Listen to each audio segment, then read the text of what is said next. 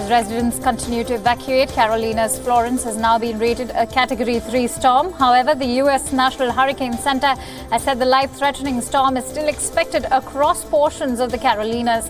The hurricane was about 470 miles of South Carolina with maximum sustained winds of 125 miles per hour. Although slow weakening is expected to begin by late Thursday, Florence is still forecast to be an extremely dangerous major hurricane when it nears the U.S. coast late Thursday and Friday.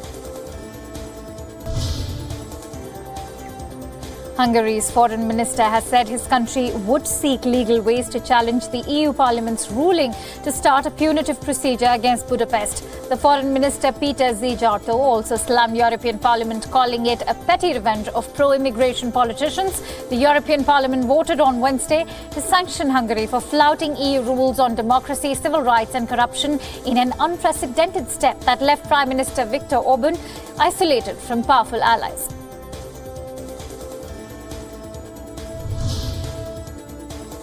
The United Nations Trade and Development Agency has said Palestinian citizens are trapped in an economy of jobless growth with no prospects, especially in Gaza, which is undergoing de-development.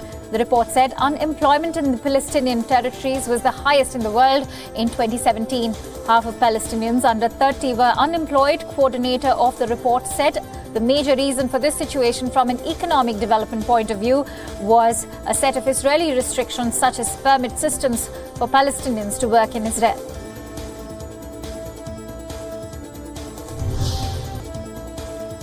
France's foreign minister has said that the indiscriminate bombing of Syria's Idlib region by Russian, Syrian and Iranian forces could amount to war crimes. Jean Le Drian said the hypothesis of war crimes can not be ruled out when you carry out indiscriminate bombing on civilian populations and hospitals.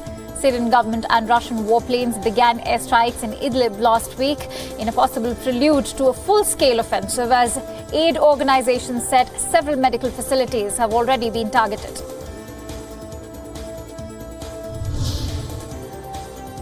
French lawmakers have elected Richard Ferrand, a politician loyal to President Emmanuel Macron, as new head of the National Assembly. Ferrand was formerly the leader of the parliamentary group of Macron's Republic on the Move party, which has a majority in the National Assembly. Members of parliament from left and right have slammed the choice of Ferrand, citing the scandal, and said it symbolized Macron's disregard for the separation of powers. Other lawmakers said the new president should have been a woman, which would have been a first for the chamber.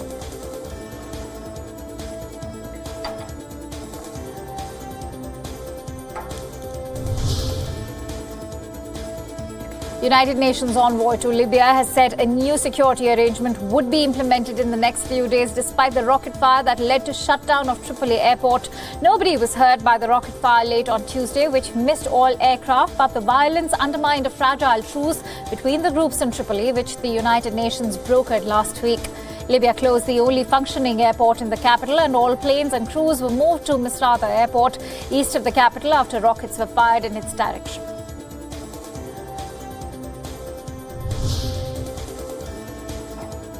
The one-of-its-kind and LGBT-friendly mosque in Germany's Berlin is helping Muslim youth to de-radicalize. The mosque has prevented many youth from going to Syria and fighting for Islamic State, according to Europe's police organization Europol. More than 5,000 Europeans, most from Britain, France, Germany and Belgium, have joined fighters in Syria and Iraq. Founded in 2017 by a feminist lawyer, the mosque allows men and women to pray together.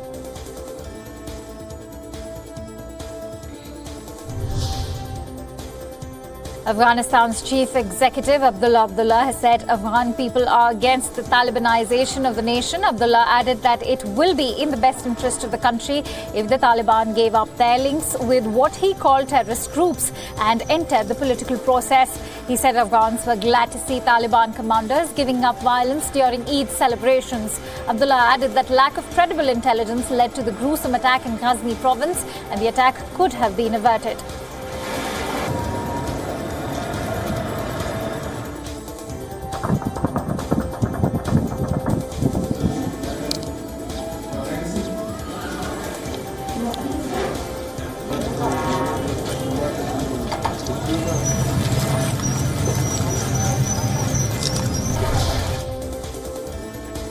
Egypt's public prosecutor has said that E. coli bacteria was a factor in the deaths of 2 British tourists in the Red Sea resort of Hurghada last month. The prosecutor said John Cooper was suffering from health problems, but that E. coli was a cause of heart failure that led to his death. Cooper's wife Susan was also likely to have been affected by E. coli and died of gastroenteritis. It gave the details in a statement of an official medical report after an investigation into their deaths.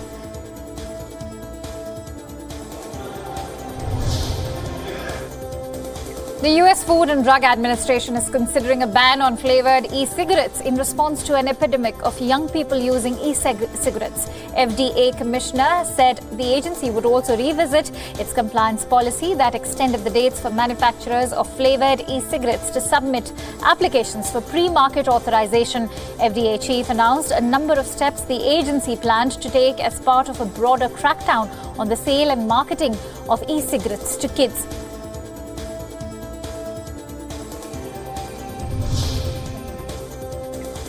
British Prime Minister Theresa May has said if London does not reach an exit deal with the European Union, the position changes on its agreement to pay a financial settlement to the bloc. As part of a Brexit transition deal, Britain has agreed to pay the EU between 35 and 39 million euros over the coming decades. May's comments to Parliament come as reports surface that about 50 Brexit-supporting lawmakers in her party have met to discuss how and when they could force her out of her job.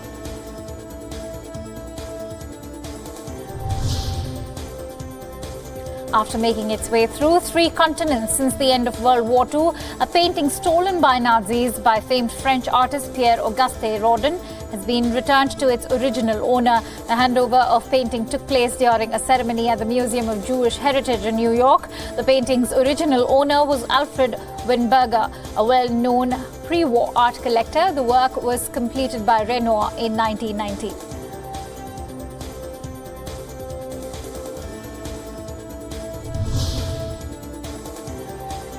European Union lawmakers have agreed on a common position on copyright reforms ahead of talks with the 28 EU countries on legislation to force Google, Facebook and other tech giants to share revenues more fairly with Europe's creative industries. 438 lawmakers have voted in favour, while 226 were against, with 39 abstentions. The next step is negotiations with the European Commission and the 28 EU countries to reconcile their different positions before updating the existing copyright laws.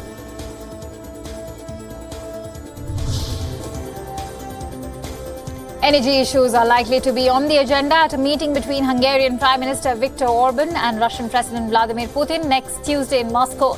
Hungary imports most of its gas from Russia under a long-term supply agreement due to expire by 2020. Hungary Foreign Minister has said another long-term agreement was not yet on the agenda, but preparatory negotiations on how to go forward had been launched. Hungary has promoted Moscow's interests within the European Union, repeatedly calling for the ending of economic sanctions imposed after Russia's annexation of Crimea in 2014.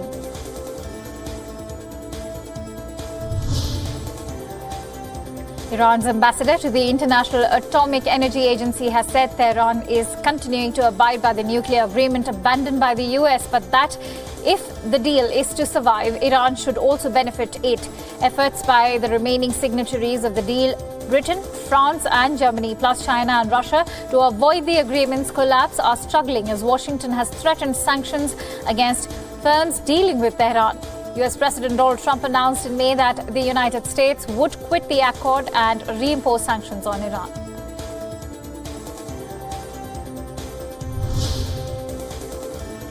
Former top officials of the U.S. financial institutions have warned of vulnerabilities in international economies, the U.S. rising debt level and the limited powers the Federal Reserve has of preventing a future crisis, as they reflected on the lessons learned from the 2008 financial crisis.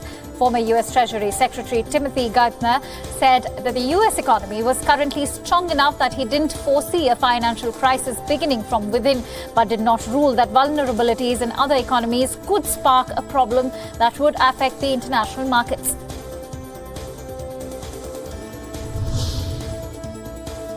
The World Health Organization's Cancer Research Agency has said that cancer will claim the lives of 9.6 million people in 2018.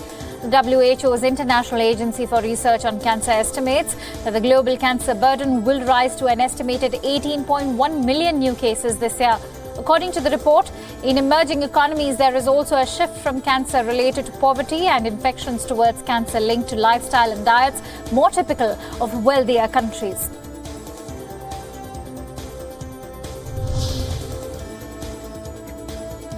Zimbabwe's police has issued a ban on all public gatherings to control the spread of cholera, which has killed 21 people in the capital of Harare. The move comes a day after the government declared an emergency following the outbreak of the disease. In a statement, the National Police spokeswoman urged members of the public to take heed of the ban as it would assist in alleviating the spread of cholera, but did not say how long the ban would last. This is the biggest cholera outbreak since 2008, when 4,000 people died and more than 40,000 were treated for the disease.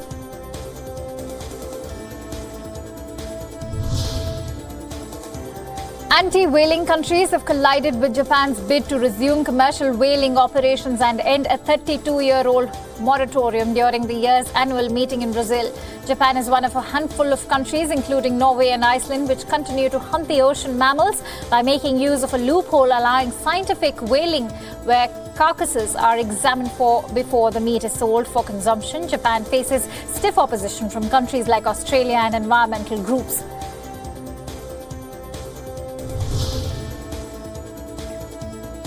Heavy rains in various parts of northern India have swelled the water in Ganges River, creating a flood-like situation and disrupting normal life in the temple town of Varanasi. The water level in the river Ganga was increasing rapidly since the last 5 days due to incessant rains, and the first level of stairs at the ghats was completely submerged on Wednesday.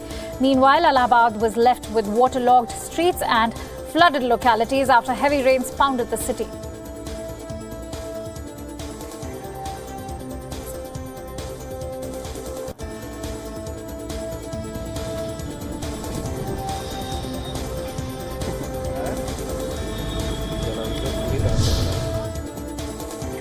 A traffic cop in Bhubaneswar city has been grabbing eyeballs with his dance moves that he has been using to control the traffic movement.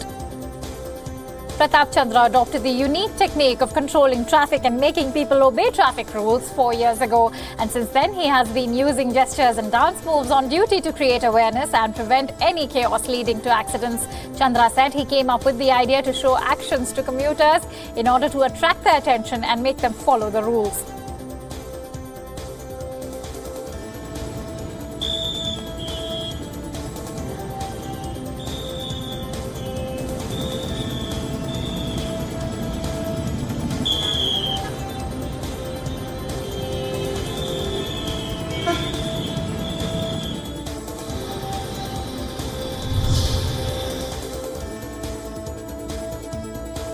Protests were held in several cities on Wednesday to demand immediate arrest of a bishop accused of raping a Kerala nun over a period of 2 years.